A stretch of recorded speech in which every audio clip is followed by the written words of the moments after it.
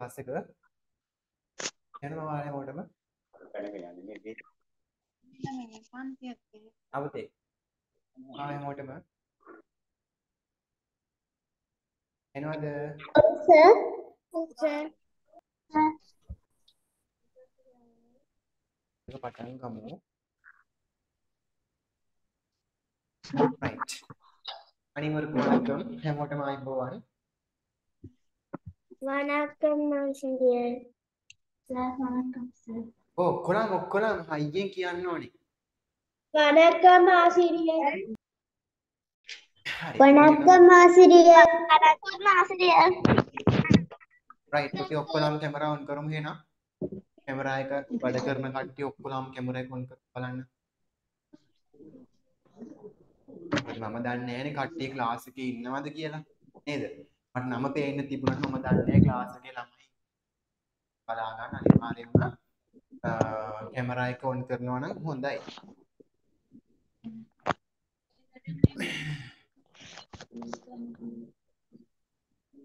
තාම කට්ටිය පොත් හොයනවා වගේ නේද ඒ වැඩ නම් කලින් කරලා තියාගන්න ඕනේ පොත් හොයන ඒවා හරි කන බොන දේවල් හැමදේම කලින් කරලා තියාගන්න මේ පැයේ කිසි දෙයක් කරන්න තියාගන්න එපා පුතේ මගෙත් එක්ක දෙමළ ඉගෙන ගන්න එපා නේ දෙමළ ඉගෙන ගන්න එපා මේ පැයේ සෙල්ලම් කරලා බෑ අපිට right නම් දැන් හැමෝම අහගන්න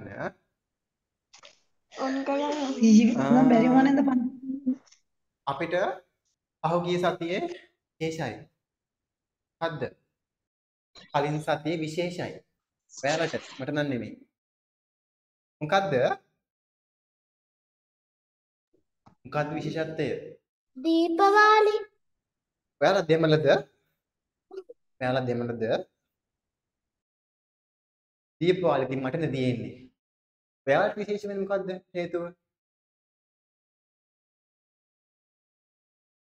Shishate result. ශිෂ්‍යත්ව රිසල්ට් ආවනේ ප්‍රතිඵල ආව නේද එතකොට සමහර කට්ටිය එන්න මුතේ කට් ඔෆ් මාර්ක් එකක් තියෙනවනේ ඒ ලකුණු අභිභාරම් ගිහින් තියෙන කට්ටියක් ඉන්නවා සමහර කට්ටිය ලකුණු චුට්ටක් මදි වෙන්නත් පුළුවන් හරි පුතේ දැන් අපි ශිෂ්‍යත්ව විභාගෙ තියන්නේ මොකේද දන්නවද ඔයාලා ශිෂ්‍යත්ව එක්සෑම් එක තියන්නේ පුතේ මොකේද රස්සාවකට යන්නද රස්සාවකට යන්නද දැන් අපි මේ ගුරුවරුනේ ශිෂ්‍යත්ව පාස් කළාද ශිෂ්‍යත්ව ලකුණු අරගෙනද ශිෂ්‍යත්ව පාස් අපි හරි පුතේ මම පුතාලා අහගන්නකෝ ශිෂ්‍යත්ව කියන විභාගයේ පුතේ ඔයාලට තියන්නේ හොඳ ස්කෝල් එකට යන්න නේ ලොකු ස්කෝල් එකට යන්න එහෙම නැතුව ශිෂ්‍යත්වයේ ලකුණු අපිට පුතේ රස්සාවකට යන්න කොහෙත්ම බලපාන්නේ නැහැ පැහැදිලි නේද අපේ ක්ලාස් එකේ ශිෂ්‍යත්ව පාස් කට්ටිය ඉන්න පුළුවන් කවුරුත් ෆේල් නැහැ හරි ශිෂ්‍යත්ව කවුරුත් ෆේල් නැහැ ලකුණු චුට්ටක් මදි වෙන්න ඇති හරි දැන් මම පුතාලා ඒක අමතක කරලා දාලා දැන් මහන්සි ඔක්කොලාම මොකේද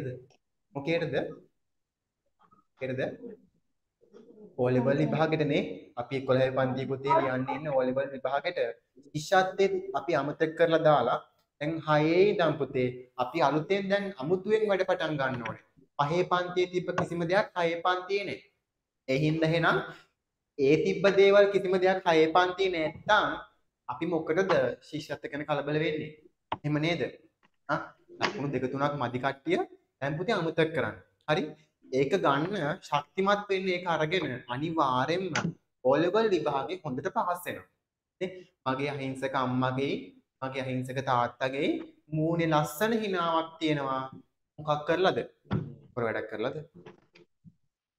කරලාද නෑ O level විභාගේ හොඳට පාස් වෙලා හරි අපි එහෙනම් පුතේ දැන් අදිස්ථාන කරගන්න ඕනේ නැත්නම් කමන්නේ ඔන්න ඔය දැන් අපි ගිය දේ ගියා හරි දැන් පුතේ අපිට එන්න තියෙන දේ O level විභාගේ හොඳින් පාස් වෙනවා කියලා හැමෝම 6 පන්ති ඉඳන් වල ටික කරන්න ඕනේ හරි ඔයාට අමාරු සබ්ජෙක්ට් එන්න පුළුවන් සමහර වෙලාවට මේ දෙමළ අමාරු වෙන්න පුළුවන් ඔයාලට හරි අතාරින්න එපා පුතේ කොහොම හරි වැඩේ කරගෙන යන්න ඉස්සරහට හරි 6 7 8 9 10 කියන පන්ති පහේ දේවල් පුතේ අනිවාර්යයෙන්ම O level එක්සෑම් තමයි ඒ හින්දා 6 පන්තියේ පුංචි පන්තියක් අතාරින්න එපා පුතේ 6 පන්තියේ සමහර දේවල් අපිට ඕන වෙනවා එක්සෑම් වල ලියන්න O-level exam ලියන්න.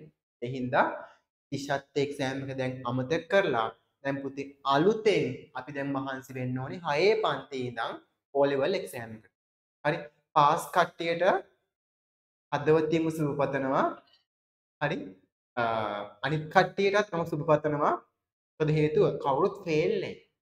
හරි. ලකුණක් මදි වුණා ඇරෙන්න ෆේල් නැහැ. හරි. හැමෝම මගේ දරුවෝ දැන් හැමෝටම මම සුබ පතනවා. සුබ අනාගතයක් හැමෝටම මම ප්‍රාර්ථනා කරනවා මගේ පුතාලා හැමෝටම O-level විභාගේ හෙලින් සමත් වෙන්න ශක්තිය ධෛර්යය ලැබෙන්න කියලා. රයිට් පුතේ එන ඔක්කොලම කැමරා ඔන් කරමුද අපි? මට සර්ට ඔයාලගේ මූණ පේන්න තියෙන්න ඕනේ. නැත්තම් මොකද වගේ. මාත් ආසයි ඔයාලගේ මූණ බලන්න. හරි. අපි එහෙනම් පුතේ පාඩම් පටන් ගමු. මම ඔයාලට PDF එකක් එවුවා.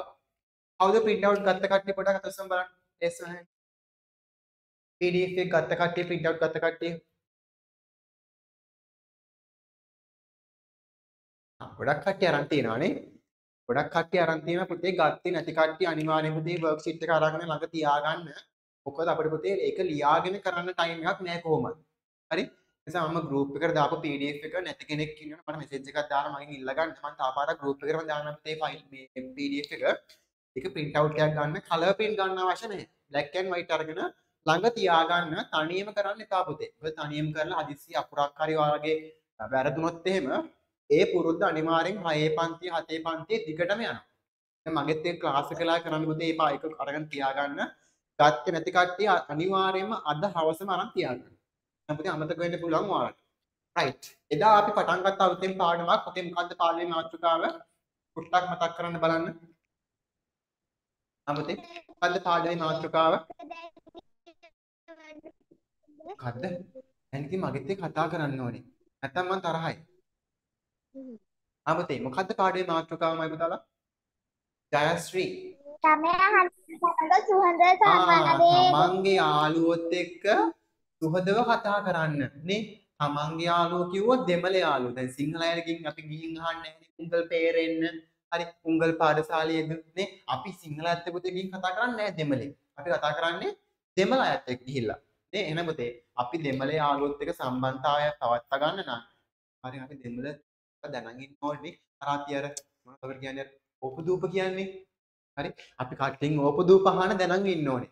හරි පුතේ අපි ඕපදූප වල දෙකක් කතා කරා නේ.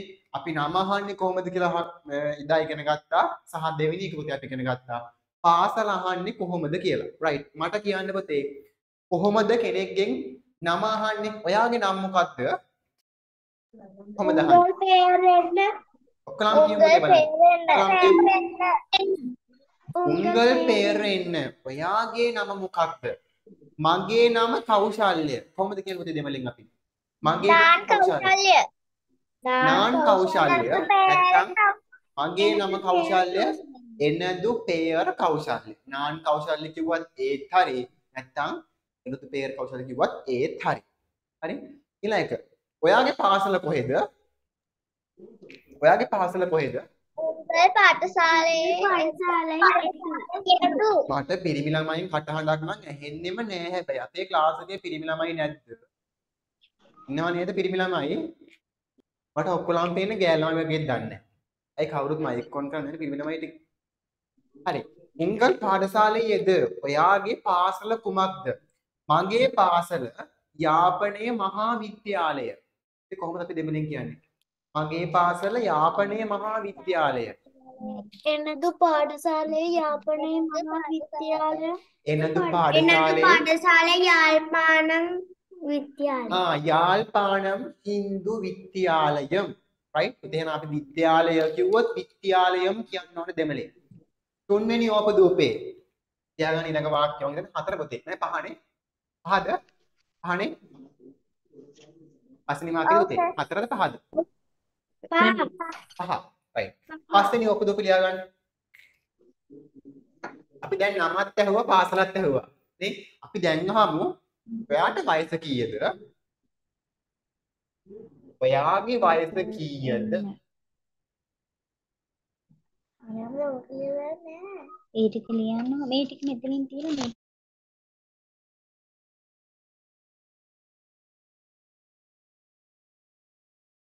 ඔයාගේ වයස කීයද?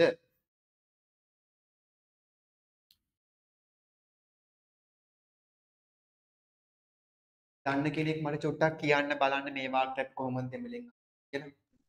උංගල් වයදු එක්තනේ.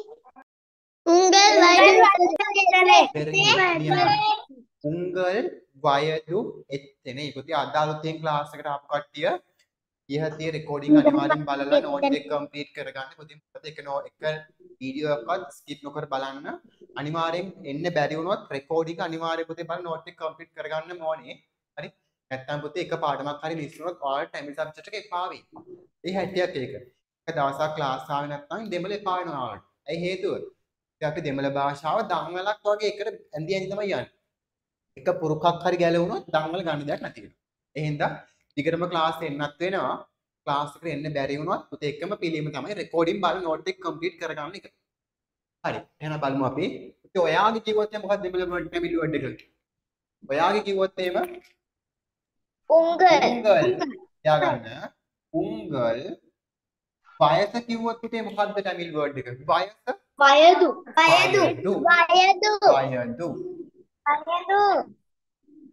කීයද කිව්වොත් එහෙම පුතේ ගාණක් අහන්නේ. එක්තනේ.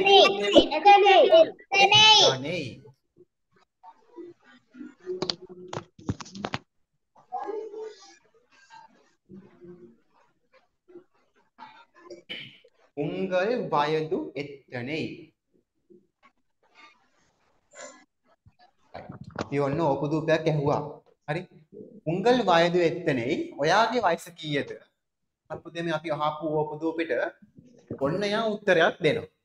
ඊළඟ සෙන්ටෙන්ස් එක.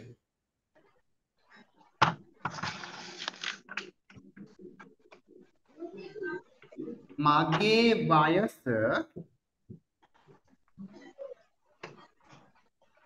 අවුරුදු 10යි.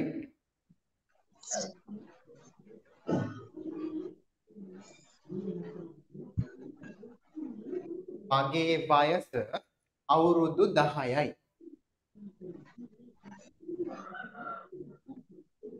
එනදු වයදු එක්තු. එනදු වයදු එනදු වයදු පත්තු. very good. එනදු වයදු පත්තු. එනදු වයදු පත්තු. පුතේ නම් මගේ කිව්වොත් ඒ වගේ දෙමෙලින් කොහොමද කියන්නේ? එනදු. වයස කිව්වොත් වයදු.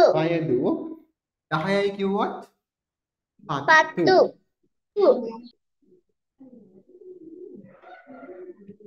එනදු වයදු පත්තු. මොකටද මේ? අද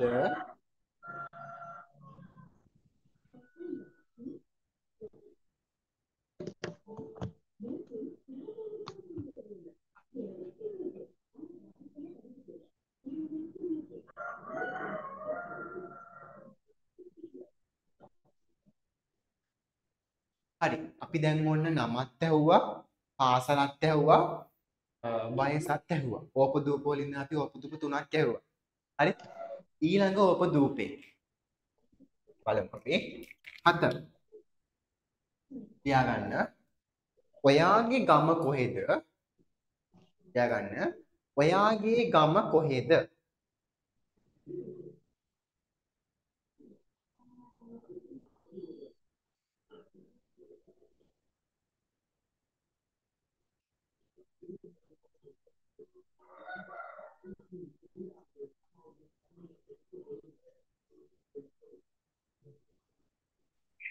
උංගල් ඌරෙදු. පුතේ ඔයාගේ කිව්වොත් එහෙම අපි දෙමළෙන් කියනවා උංගල් කියලා නේ ගම කිව්වොත් ඌර කියනවා කොහෙද කිව්වොත් එද්දු තියාගන්න උංගල් ඌර එද්දු උංගල් ඌර එද්දු දැන් මොන පුතේ ආපු ඕපදූපෙට දැන් ආන්සරයක් හම්බ වෙනවා. දැන් බලමු මොකක්ද හම්බ වෙන ආන්සර් කියලා. මගේ ගම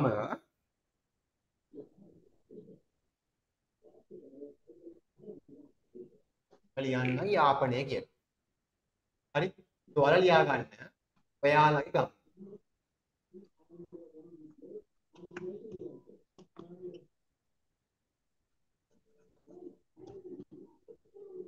එනදු ඌර යාල්පාන. එනදු ඌර යාල්පාන. ඌර යාල්පාන. මුද අපි යාපනය කිව්වොත් එimhe දෙමළෙන් කොහොමද කියන්නේ?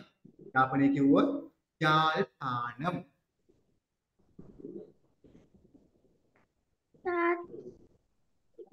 සර් ආ එතකොට එරන්න කියන්නේ කොහොමද? හැබැටියෝ එරන්න කියන්නේ ඇහුන්නේ එරත්න කියන්නේ එරත්න එරත්නද? ඔව් සර්. ඒ ගමක නමක්ද?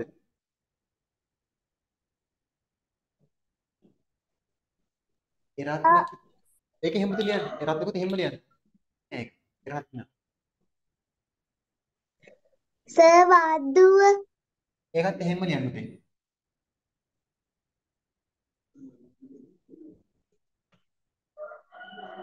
වාද්දුව එහෙම ලියන්න. නුවර කිව්වොත් වෙනස් වෙනවා. කණ්ඩි කියන එක.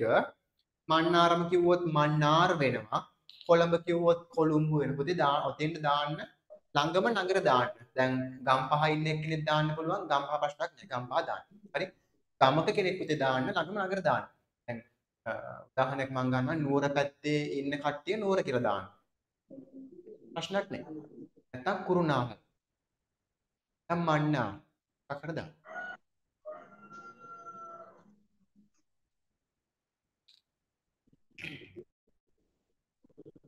right මට දැන් දෙන්නෙක් ඕනේ සංවාදයක් කියන්න. හරි? නම අහන්න ඕනේ. අනිත් එක්කන නම දෙමළෙන් කියන්න. දෙමළෙන් අහන්නේ. නම අහන්න නම දෙමළෙන් කියන්න. අනිත් එක්කන පාසල අහන්න පාසල දෙමළෙන් කියන්න. ඊට පස්සේ වයස අහන්න ගම අහන්න. මුලින්ම කවුද කැමති? දෙන්නෙක් මට ලෙසන් කරන්න බලන්න.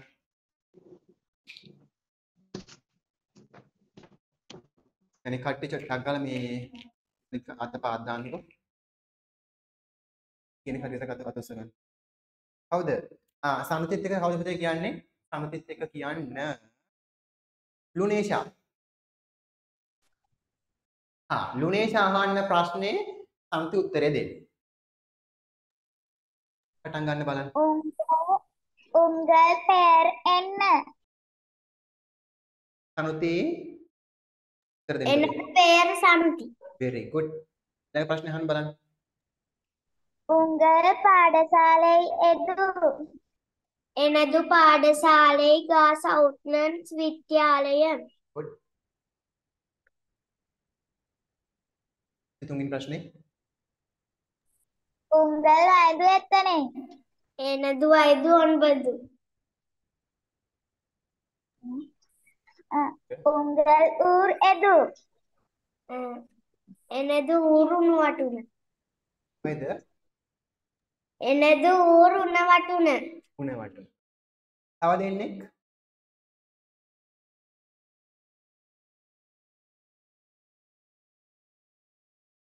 තව දෙන්නෙක් කවුද කැමති?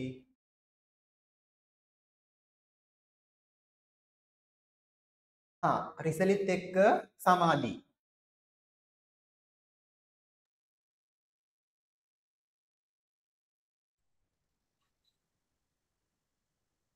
හරි පුතේ පටන් ගන්න. රිසලි. රිසලි අහන්න ප්‍රශ්නේ සමාධි උත්තර දෙන්න. උංගල් පෙර් එන්න. එනදු පෙර් සමාධි. උංගල් පාඨශාලයේ යෙදු. නෑ පුතේ අපි ඉස්සෙල්ලා ප්‍රශ්න අහන්නම යදුව උත්තරේ දෙන්න සමාධි. සමාධි ඉන්නවද?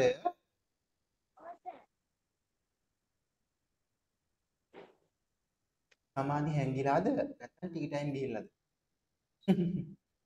අපි සමාධි එනකම් වෙන එක්කෙනෙක් කවුද? තව එක්කෙනෙක්. කැමැත්තෙන් ඉදිරිපත් වෙන්න බලන්න. very good. නියමයි. තනුමි. තනුමි උත්තරේ දෙන්න පුතේ. රිසලි ප්‍රශ්නේ අහන්න. සමාධි ඉන්නවනේ පුතේ පොඩ්ඩක් කොහොම ඉන්නේ එහෙනම් සමාධි පොඩ්ඩක් ඉන්න. තනුමි උත්තරේ දෙන්න. right. ප්‍රශ්නේ අහන්න බලන්න. ඉස්සෙල්ලි ප්‍රශ්නේ අහන්න. මයිදුව ඇහෙන්නේ නැහැ පුතේ ඔයා කියන එක. අන්මියුට් වෙලාද මන්දා. සවුන්ඩ් නැහැනේ.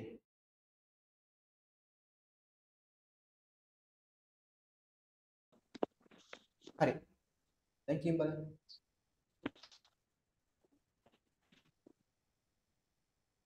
එනදු පෙයර් සමාධි. very good. උංගල් පාඨශාලයේ යෙදූ. එනදු අන්න උපදුප කැව්වා උංගල් පාඨශාලයේ යෙදුළු. එනද පාඨශාලයේ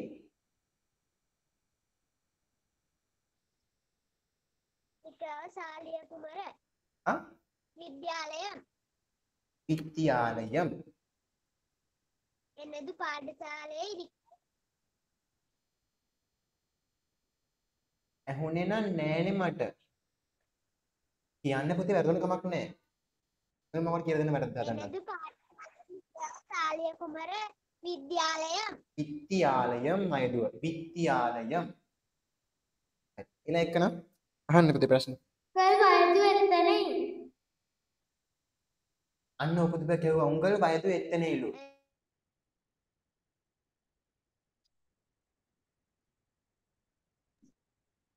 දැන් දෙන්න පුතේ. උංගල් වයදු එතනේ කිව්ව පුතේ වයස හොයාගන්න.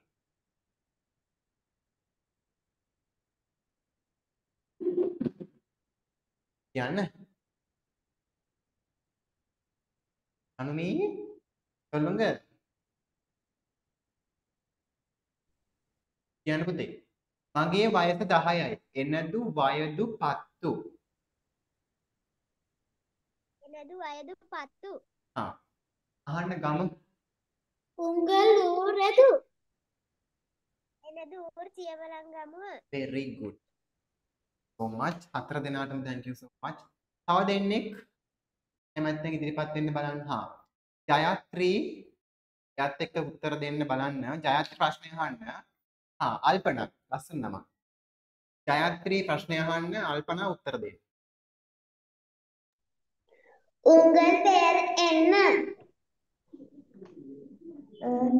එනදු පෙයර් අල්පනා. උංගල් පාඨශාලයේ එදු. එනදු පාඨශාලයේ ලින්සේ බාලිකා විද්‍යාලය. උංගල් වයදු එතනේ. එනදු වයදු 10. උංගල් ඌර් එදු. එනදු ඌර් කොළඹු. කොළුම්බු මයදු. කොළඹ කිව්වොත් කොළුම්බු. එහෙම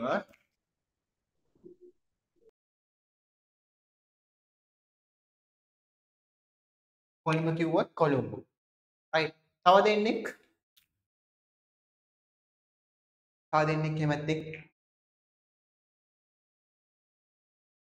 මෙච්චර ළමයි ඉන්න ක්ලාස් එකේ ළමයි දෙන්නෙක් හොයාගන්න නෑනේ ඇත්තමයි ඈ. පිරිමි ළමයි නේ? පිරිමි ළමයි නැද්ද අපේ? කවුද අහන්නේ? තව දෙන්නෙක් විතරක් මට කත මේ අතුසන්න බලන්න. අනේ දැන් කතා නවත්තන්නකෝ. ආච්චි අම්මලාගේ කතා නවත්තන්න.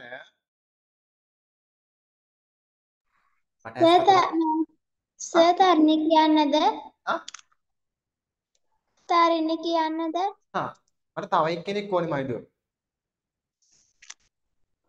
ඔයත් එක තව එක්කෙනෙක් ඕනේ. right මෙහෙම කරමු එහෙනම්. මම ප්‍රශ්නය අහනවා. හරි.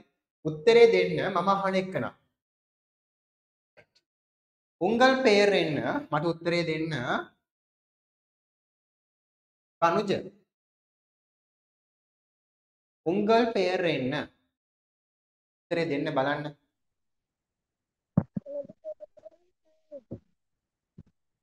එනදු පෙයර් බනුජ. කියන්න බලන්න. එනදු පෙයර් බනුජ. ඊළඟ ප්‍රශ්නේ. මොන දැන් කට්ටිය රෙඩි පිටේ ඉන්න කාගෙන් අහයිත් දන්නේ නැහැ මම. උංගල් ඌර් එදු රමිදු කියන්න බලන්න. උංගල් ඌර් එදු. එනදු පෙර් මාවනල්ල. එන මයි පුතා උංගල් ඌර් එදු මම ඌර් ඇහුවේ. එනදු ඌර් මාවනල්ල. කොහෙද? මාවනල්ල. මාවනෙල්ල. උංගල් පාඩශාලයේ පබෝදි. එනදු පෙර් රඹගස් පිටිය උංගල් මහාවිද්‍යාලය. වයදු වෙත්තනේ. එනදු වයදු පත්තු. එනදු වයදු පත්තු. right. තව එක්කෙනෙක් මං අහන්නම් කාර්ද ටිකට් එක අපි ලබා දෙන්නේ. මට කියන්න සනුති. උංගල් පෙර් එන්න. එනදු පෙර් සනුති. very good. right. පුතේ එහෙනම් ඔයාලට කෙනෙක්ගෙන් ප්‍රශ්න අහන්න පුළුවන්ද? සම්පූර්ණ අපි මේ ඇහුවේ පොඩි ප්‍රශ්න කීපයක් ඇහුවේ. හරි. තව අම්මගේ නම අහන්න තියෙනවා. තාත්තගේ නම අහන්න තියෙනවා. පුතේ මේ ඕපදූප පහ අතර පුළුවන්ද?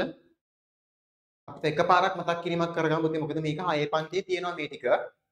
හරි. එහෙනම් අපි දැන් පොඩ්ඩක් ප්‍රැක්ටිස් කරලා තියාගන්න ඕනේ. ඔක්කොලම කියමු. උංගල් පෙර් එන්න. ඔක්කොලම කියමු. උංගල් පෙර් එන්න. එනදු පෙර් පුතේ ජයත්‍රි. ඉතින් අපි ප්‍රශ්න අහලා දෙමළේ. ටීෂා. පුතේ අපි ඉස්සෙල්ලා දෙමළේ ප්‍රශ්න අහලා ඔක්කොලම ප්‍රශ්න කියන්න. ඒත් එකම උත්තරේ කියන්න. උංගල් පෙර් එන්න. උංගල් පෙර් එන්න. ආපාර ඔක්කොලම කියන්න. පෙර් එන්න. එනදු පෙර් කෞශල්‍ය. ඔයාලා ඔය නම කියන්න. එනදු පෙර් කල්පනා. right. එනදු උංගල් පාඩශාලයේ උංගල් පාඩශාලයේ එනදු පාඩශාලයේ යාල්පාණම් මත්ය මහා විද්‍යාලය නේද? යාල්පාණම් හින්දු විද්‍යාලයම් මගේ පාසල එක. ඔයාලා මොකක්ද පාසල? එනදු පාඩශාලයේ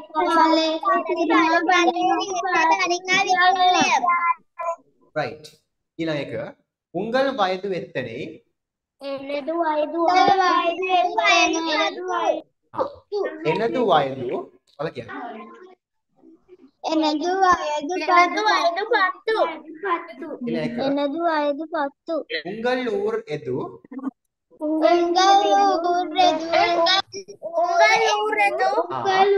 එනදු ඌර් යාල්පාණම්.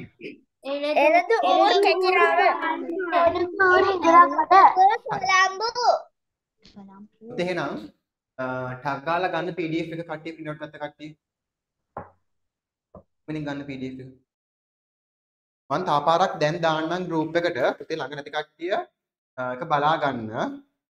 බලලා දැන් කරන්න ඕනේ මම ප්‍රශ්න කියන්නම්. පොතේ ලියාගෙන දැන් කරන්න. ගත්තේ නැති කට්ටිය අනිවාර්යෙන් දැන් පොතේ ලියාගෙන කරන්න. ඒ කරලා අනිවාර්යෙන්ම හවස print out එක ගන්නම ඕනේ. right. දැන් පටන් ගන්න කරන්න. මෙන්න මේ ප්‍රශ්නේ. පළවෙනි ප්‍රශ්නේ. පහත පුතේ නම ඉලෙන් ලියා ගන්න. පහත සඳහන් වචන වලට ගැලපෙන දෙමළ තේරුම තෝරා යටින් ඉරක් අඳින්න. right. ඉතින් මුලින්ම තියෙනවා මුල් තීරුවේ තියෙනවා සිංහල වචන ටික, ඉස්සරහින් තියෙනවා දෙමළ වචන ටික තෝරලා ඉරක් ගන්න තියෙනවා. කරුම් බලන්න.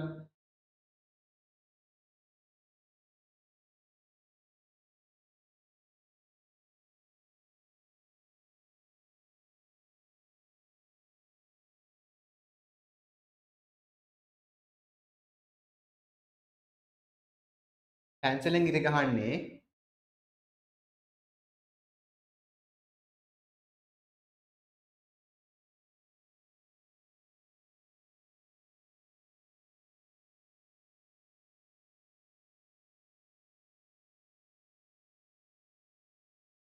පුතේ ළඟ දැන් PDF එක ගත්තේ නැති කට්ටිය සිංහල වචන ටික පොතේ ලියලා ඉරි කෑල්ලක් ඉස්සරහින් ගහලා දෙමළ එක ලියන්න.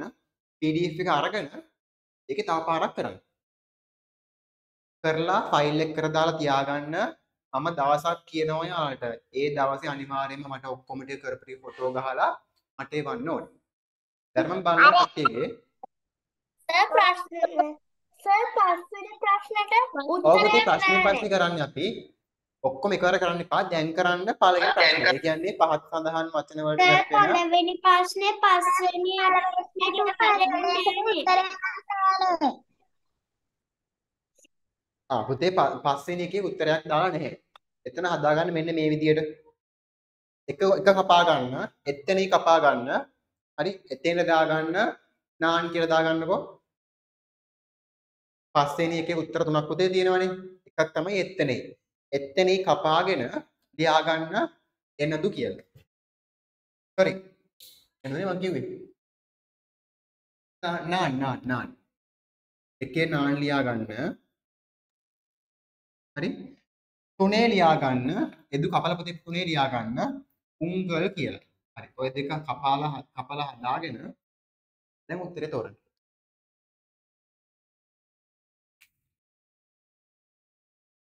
කවුද? සනුලි? සමාජසගේ නංගිද? සනුලි සමාජසගේ නංගිද?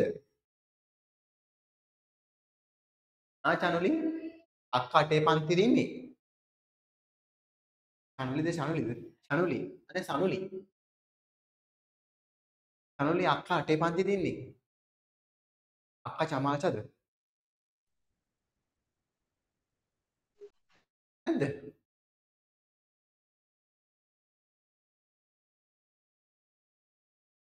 පුතේ ඉවර කරලා අම්මේ අපේ රජෙක් වගේ යන්නේ කවුද ඉන්නේ බලමු. රෝද පුටුව කැරක් කැරකි රජෙක් වගේ. අපි නම් බලමුනේ. පුතේ ඔක්කොලම් කරාද? ඔව් සර්. තව ටයිම් ඕනද කරන්න? එපා. රයිට්. අපි නම් බලමු. පළවෙනි ප්‍රශ්නේ. පහත සඳහන් වචනවලට ගැලපෙන දෙමළ තේරුම තෝරා යටින් ඉරක් අඳින්න. රතු පෑනෙන් හරි දාගන්න ඔයාලා. වැරදි නම් රතු පෑනෙන් මාක් කරලා හදාගන්න එක. පළවෙනි එක. මේ පාසල කිව්වොත් මොකද්ද ටැමිල් වර්ඩ් එක? පෙයර්ද, වයදුද, පාඩශාලේද? පාඩශාලේ. පෙයර් පාසල කිව්වොත් ටැමිල් වර්ඩ් එක පාඩශාලේ. second one දෙවෙනි එක වයස. වයදු. පාඩශාලේ වෙන්න බෑ. පාඩශාලේ කිව්වොත් පාසල, වයදු කිව්වොත් වයස. තුන ගම. ඌර්. ගම කිව්වොත් ඌර්. නම පෙයර්. ඔබගේ කිව්වොත් උංගල්. මෙන්න මෙයා පුතේ. මේ උත්තර පොතේ PDF එකේ නැහැ. හරි. මේ කලින් තිබ්බ දෙක කපාගෙන ඉතින් එක කපලා දාගන්න මේක. උන්ට මේක දාගන්න දාගෙන උත්තර තෝරන්න තියෙනවා. ඒ උත්තර දෙන උංගල් කියලා. එයා තමයි උත්තරේ එන්නේ. උංගල් කියන එක. රයිට්. දැන් කරන්න දෙවෙනි ප්‍රශ්නේ. පහත සඳහන් වචන වලට ගැලපෙන සිංහල තේරුම ලියන්න.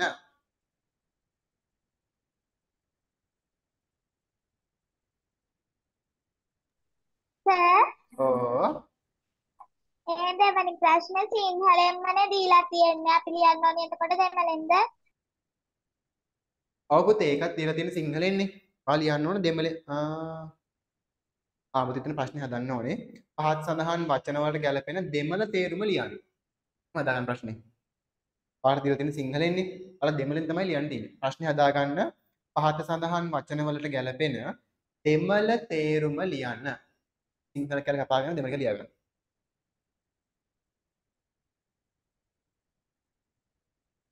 පුතේ ඔයාලගේ ලබන සතිය පොය දවසක්නේ. ක්ලාස් එක නැහැ. හරි. මම හදි ක්ලාස් එක තියෙනවා නම් මෙසේජ් එකක් දාන්නම් group එකට. ඊට පස්සේ ක්ලාස් එක නැහැ ඔයාලට. මට සෙමිනාර් පුතේ තියෙනවා. අපි ආයේ හම්බෙන්නේ දෙසැම්බර් 2 වෙනි සතියේ. මම ඩේට් එක දාන්නම් group එකට ඔයාලට. ලබන සතියේ කොහොමත් ඔයාලා ක්ලාස් එක බොහෝ දුරට නැති වෙයි. පොය නිසා ආයේ ඔයාලා ක්ලාස් එකට එන්නේ දෙසැම්බර් මුල් සතියේ නේ පුතේ 2 වෙනි සතියේ. කියන්නේ මම හිතන්නේ 3 කිව්වොත් ඉරිදා ආයේ 10 මම හිතන්නේ ඔයාලා එන්නේ. 10 වෙනිදා තියෙන ක්ලාස් එක. එදා ඉතින් අනිවාර්යයෙන්ම වැඩ් එක පාඩම් කරන් එන්න.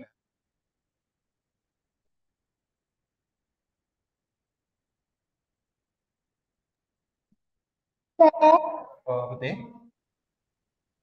පන්ති ඉවර වෙන්නේ කීයටද? පන්ති පුතේ ඉවර වෙන්නේ 4:00ට.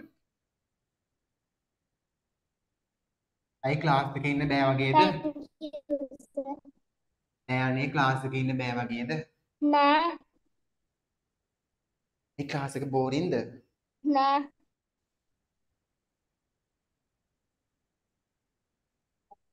නෑ නැද්ද? මං හිතුවේ ක්ලාස් එක ඉවරෙන් ටයිම් මහද්දි ක්ලාස් එක මගෙත් එක ආයෙත් දාන්න තමයි ඉන්නේ. ඔව් සෑ කරලා ඉවරයි. ඉවරයිද? හා චුට්ටක් ඉන්න මයිද වේ? සෑ දෙබල අකුරයි සර්. ඉන්න. තාම කට්ටිය දිනව හෝ ගාලා. ඒ ඔක්කොම ඉවරෙන් පස්සේ අපි මේ සාකච්ඡා කරමු. ඉවරයි සර්. හරි. සර් දෙබල අකුරු කියලා දෙන්නේ නැද්ද? පුතේ දෙමළ අකුරු ලියන්නද? දෙමළ අකුරුද පුතේ? ඔව් සර්. දෙමළ අකුරු ලියන්නද? ඔව් සර්. පුතේ දෙමළ අකුරු ලියන්නේ 6 පන්ති. මේ මාසෙ දෙමළ අකුරු ලියන්නේ. මේ අපිට වෙලාව මදිනේ දෙමළ අකුරු ලියන්න. ජනවාරි මාසෙ අපි දෙමළ අකුරු පටන් ගමු ලියන්න. දැන් නොවැම්බර් මාසෙ මෙහෙටින් ඉවරයි. හරි. දෙසැම්බර් මාසෙත් අපිට දවස් 3ක් හෝ 4ක් වෙනවා ක්ලාස් කරන්න. ඒ දවස් 4 විතර අපි දෙමළ අකුරු ලියන්නේ නැහැ. පාඩම් තමයි කරන්නේ. 6 පන්තියේ මුලේ දැන් ජනවාරි මාසේ මුලේ ඉඳන් අකුරු තමයි කරන්නේ. මාස දෙකක් සම්පූර්ණයෙන්ම ඔයාලට අකුරුත් කරනවා පිළිවෙලුත් කරනවා. ඒතර ඔයාලට දෙමළ අකුරු දෙමළ වචන කියව ගන්නත් පුළුවන්. කියන්නත් පුළුවන් කියව ගන්නත් පුළුවන්. මම ඔයාලට පොරොන්දු වෙනවා 6 පන්තියේ ෆස්ට් ටර්ම් වෙනකොට වචනයක් කියව ගන්න අනිවාර්යෙන් පුරුදු කරනවා කියලා. දෙවි කෙනෙක්නේ. මට පුළුවන් එහෙම කරන්න ඔයාලට කියව ගන්න පුළුවන් වෙන මන්ත්‍රයක් තැප කරනවා. ඒකට ඔයාලට ඉබේටම පුළුවන් වෙයි දෙමළ කතා කරන්න.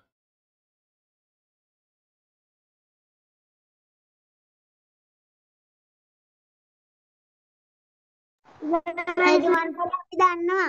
මොකද්ද? මන්ත්‍රය දන්නවද? ඔව් සර්. මොකද්ද මන්ත්‍රය කියන්නේ බලන්න. හරි සර්. අපිට දෙමළ අකුරු ලියවනවානේ. ඕ. දෙමළ අකුරු සම්පූර්ණයෙන් ලියවනවා. රයිට්. අපිට ඔය ටික ඉවරද? සාකච්ඡා කරමුද? සාකච්ඡා ඔය පොත පරිස්සම් කරලා තියාගන්න. ඔය පොත පරිස්සම් කරලා තියාගන්න. මොකද 6 පන්ති අපිට පුතේ ඔය පොත් අලුතෙන් හොයන්න බෑ. මම ඔය 6 පන්ති ඒ පාඩම් මම ආයි කරන්නේ. එහෙනම් නෝට් එක පරිස්සම් කරලා තියාගන්න. PDF පරිස්සම් කරලා තියාගන්න. හරි. අපි එන සාකච්ඡා කරමුනේ. ඔන්න කියනවා පහත සඳහන් වචනවලට ගැලපෙන සිංහල තේරුම ලියන්න. sorry දෙමළ තේරුම ලියන්න. පළවෙනි එක නම. ඉතින් නම කිව්වොත් මොකද ටැබින් වර්ඩ් එක? පෙයර්. පෙයර්. පෙයර්. දෙවෙනි එක ගම කිව්වොත් ඌර්. ඌර්. තුන්වෙනි එක පාසල කිව්වොත් පාඨශාලේ. පාඨශාලේ. අකුරු මුදේ බලා ගන්න හරිද කියලා. 4 යා නම් මන් දුන්නේ. කවුද කිව්වොත් මොකක්ද තනියම? ඒ කවුද කිව්වොත් යාර් තමයි වර්ඩ් එක. ඔයා කවුද? දැන් නුඹ කවුද? ඊංගල් යාර්. මේ විදියට. සිංහලයා. ඔව්. ඊළඟ එක 5 ඔබගේ කියන එක උංගල්. උංගල්. 6 වයස වයදු. වයදු. 7 මම නාන්. 8 එතනේ. එතනේ. එතනේ.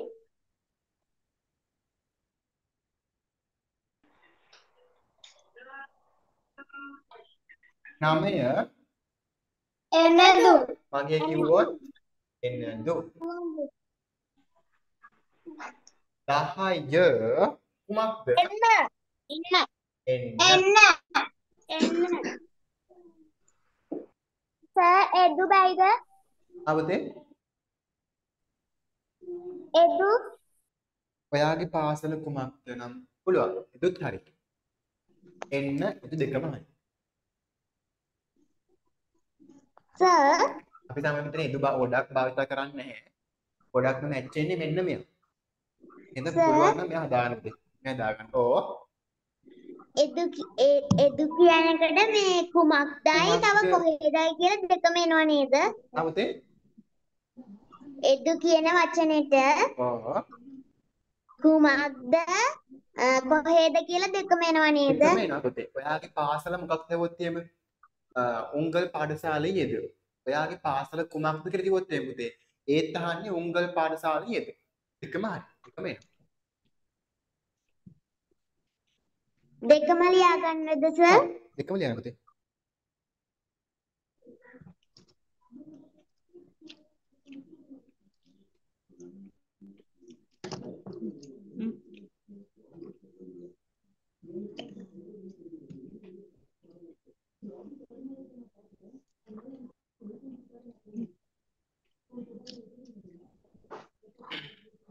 ඔයාලට මම දෙමළෙන් සින්දුවක් කියලා දෙන්නක් තියෙනවා. මේක කරලා මම දෙන්නන්නේ සින්දු පුතේට කරගන්න.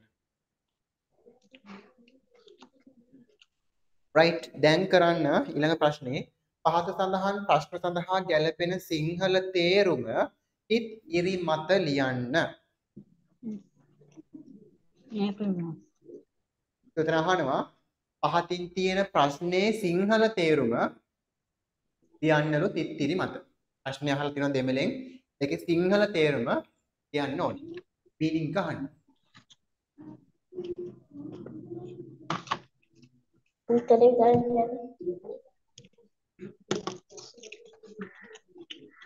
නෑ කොහෙද දාන්න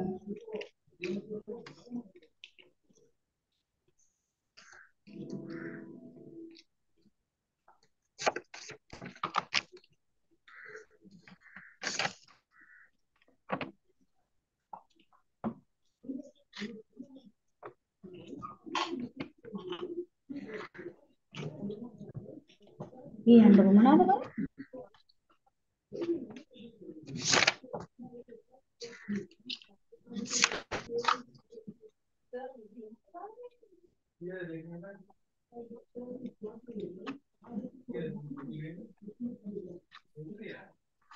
සර් ඉවරයි.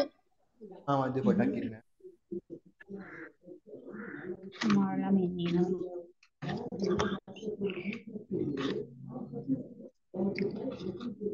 ඉස්සුත හැදුවේ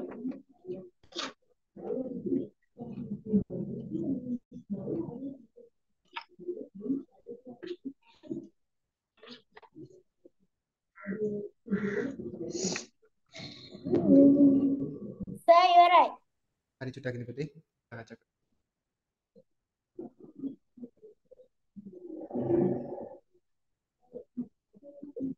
සර් ඉවරයි. හරි.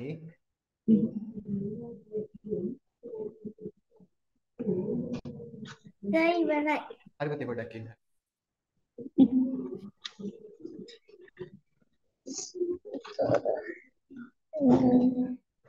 සර් ඉවරයි.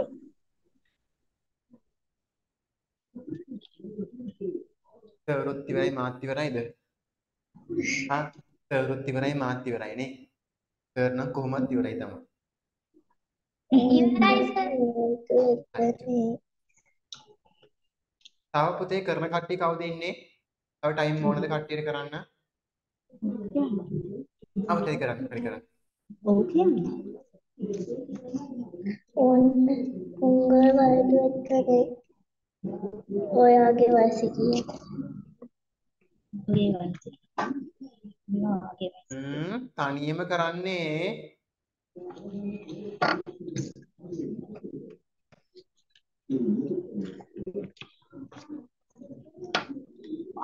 සාකච්ඡා කරමු. පුතේ පොඩ්ඩක් ඉන්න. තව කට්ටිය කරනවා. ක්ලාස් එක වෙලාවේ ළඟට ගන්න අම්මයි තාත්තයි ඒක ප්‍රශ්නයක් නෑ. කොහොම ළඟට ගන්න ක්ලාස් එක වෙලාවේ. ඉතින් Taman තනියෙන් කියවලා කරොත් තමයි හොඳ. තමයි Tamanට පුළුවන් වෙන්නේ. මමත් එහෙම තමයි ඒ කාලේ. හරි? මම පුතේ සිංහල පුරුදුනේ තනියම. පුරු කියන්න ඕනේ නෑනේ. ඔයාලට පුළුවන් වෙන්න ඕනේ තනියම ඉගෙන ගන්න. තනියෙන් වාක්‍යයක් කියව ගන්න දැන් ඔයාලට සිංහලෙන් තියෙන්නේ. අය පන්ති ජනවාරි මාසේ 5 වාර තියෙන්නේ දෙමළ අකුරෙන්මයි තියෙන්නේ ඔක්කොම ටික. වැඩේදී. හරි? දෙමළ අකුරෙන්මයි තියෙන්නේ. අර කොහොමද ඒවල පුරෙන් පුළුවන් කියවන්න පුළුවන් වෙනවා. එහෙනම් පුතේ පුළුවන් නම් අපි චුට්ටක් තනියම කියලා try කරමු ලියන්න. ලියන්න. එක්සෑම් කියනවා පුතේ ඔයාලා එක්සෑම් එකේ අයියා කෙනෙක්වත් එක්ක යන්නේ නැහැ එක්සෑම් ලියන්න. තනියම එක්සෑම් ලියන්න ඔයාලා ගිහින්. හරිද? තව ටයිම් ඕනද කරන්න? සර් මෙහෙට සිග්නල් නෑනේ. සිග්නල් නැද්ද? මම මොකද ඉතින් කරන්න ඕනේ? මගේ මොකද්ද වෙන්න ඕනේ? සිග්නල් කණුවක් ඕනේද? ඇමයිද? ඉන්න අමාරුද ක්ලාස් එකේ? තව චුට්ටි වෙලාවයි. තව විනාඩි 2යි 3යි ක්ලාස් එකේ ඉන්නේ. දැන් විස්තර ඉවර කරනවා. ඉන්න පුළුවන් වේද මයිද? අපිටියෝ ඉන්න පුළුවන් වේද? චුට්ටක් try කරමු. චුට්ටක් try කරමු ඉන්න බැරි මොනවද? ලීව් වෙන්න ලීවලා රෙකෝඩින් එක අනිවාර්යෙන් බලන්න. හරි එහෙනම් මම හිතනවා කට්ටිය ඔක්කොම ඉවර ඇති කරලා කියලා. ඉවරයිද කරලා? ඉවරයිනේ. right අපි දැන් සාකච්ඡා කරමු. පළවෙනි එක බලන්න. උංගල් පාඨශාලයේ එදු. ඒ මොකක්ද ඒක සෙන්ටෙන්ස් එක සිංහල මීනින්ග් එක? ඔබගේ පාසල කුමක්ද? ඔබගේ පාසල කුමක්ද? ඔයාගේ පාසල කුමක්ද? හරි නම් හරියක් දාගන්න නැත්නම් ඔක්කොයි ලියා ගන්න. ආවතේ? සර් කොහෙද කිව්වා? හරි කමන්නේ. ඔබේ පාසල කොහෙද? එකත් හරි. දෙවෙනි එක බලන්න. උංගල් පෙයර් එන්න. ඔබේ නම කුමක්ද? ඔබගේ නම කුමක්ද? ඔබේ නම කුමක්ද? very good. තුන උංගල් පූර් එදු. ඔබේ ගම කොහෙද? ඔබේ ගම කුමක්ද? සර් කොහෙද බෑද? පුතේ කොහෙද ඇහුවොත් එංගේ. එදු කිව්වොත් කුමක්ද? නීංගල් යාර්. ඔබ කවුද?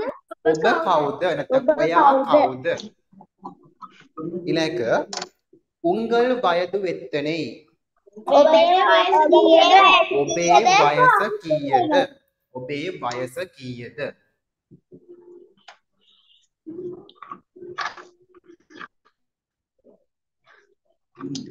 හදාගන්න. හරි. අපි එහෙනම් අදට ක්ලාස් එක එන්ඩ් කරමු. කවුරුත් ලීව් වෙන්න එපා. දැන් මට කියන්න බලන්න දෙමළ ගැන මොකද හිතෙන්නේ? සබ්ජෙක්ට් එක. අමාරුද? ලේසිද? ලේසිනේ. කජු කනවා වගේ නේද? තව බලන්න. තව අය පන්තියට වගේ යනකොට ඔයාලට තේරෙයි මේක දෙමළද කියලා ඉතින්. ඒ තරම් ලේසි. හරි? එහෙනම් පුතේ ඔයාලගේ ඉල්ලීමක් කරන්න හොඳට වැඩ කරන්න. හරි? අද කරන වැඩ ටික අදම පාඩම් කරලා ඉවර කරන්න. මොකද අද ටික කියන්න එපා සතියකින් පාඩම් කරන්න. වැඩ කොට ගැහුනොත් ඔයාලට කරගන්න බෑ පුතේ. ඒක සබ්ජෙක්ට් 13ක් තියෙනවානේ. හරි? අද දෙමළ මේ වාක්‍ය ටික අදම පාඩම් කරලා ඉවර කරන්න. හරි? හෙට වෙද්දී අර ඔක්කොම ටික ආයෙත් පාරක් පාඩම් කරන්න. ඒක ඔක්කොම පාඩම් කරන්න. එමෙන් පොඩ කරලා මුල් ටික කවර් කරගන්න. නැත්නම් පුතේ අන්තිමෙත් ඔයාලට සබ්ජෙක්ට් එක එපා වෙයි. මොකද ඊට පස්සේ මාවත් එපා වෙයි නේද? කෞශල්‍ය සර් කියද්දි අප්පෝ කියලා ඉතියි ඔයාලට. එහෙනම් කරන්න එපා. හරි? අද තියෙන වැඩ ටික අදම කරලා ඉවර කරලා නිදහස් වෙන්න. right. අපි එහෙනම් ක්ලාස් එක එන්ඩ් කරමුනේ.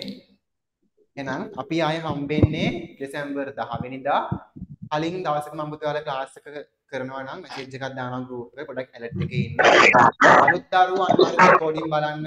හරි? රෙකෝඩින් බලලා නෝට් එක කම්ප්ලීට් කරගන්න. PDF නැති කට්ටිය PDF එක print out එකක් අරන් ඒක උත්තර ලියන්න මුල් ප්‍රශ්න තුන. හරි? ඒ අතරතුර පුතේ මොකක් හරි නොතේරෙන තැනක් හම්බුනොත් ප්‍රශ්නයක් ආවොත් මැසේජ් එකක් දාන්න දෙමාපියන්ට කියලා මට කෝල් එකක් ගන්න. මගෙන් අහගන්න මේක කොහොමද කරන්න කියලා. ප්‍රශ්න මොකුත් මගෙන් අහන්න තියෙනවද? නොතේරෙන පොයින්ට් මොනවද මගෙන් අහන්න? තියෙනවද? ප්‍රශ්න මොකුත් මගෙන් අහන්න තියෙනවද? නෑ සර්. හැමදාම මට කට්ටිය අපෝ සර් හැමදාම ප්‍රශ්න තමයි කියන්නේ. මම තමයි ඉතින් අතර ප්‍රශ්න තියෙනවා. මම අහන්නේ අද කරපු කොටස් වල මොකුත් ප්‍රශ්න තියෙනවද කියලා. නෑනේ. right. එහෙනම් ක්ලාස් එක එන්ඩ් කරමුනේ. අදට නෑ සර්. අනිවාර්ය වුණත් හැමෝටම ආයිබෝවන්. வணக்கம் ஆசிரியர். வணக்கம் ஆசிரியர்.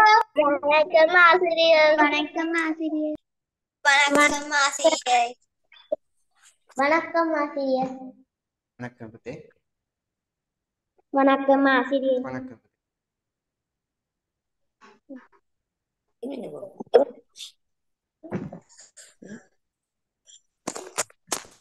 You.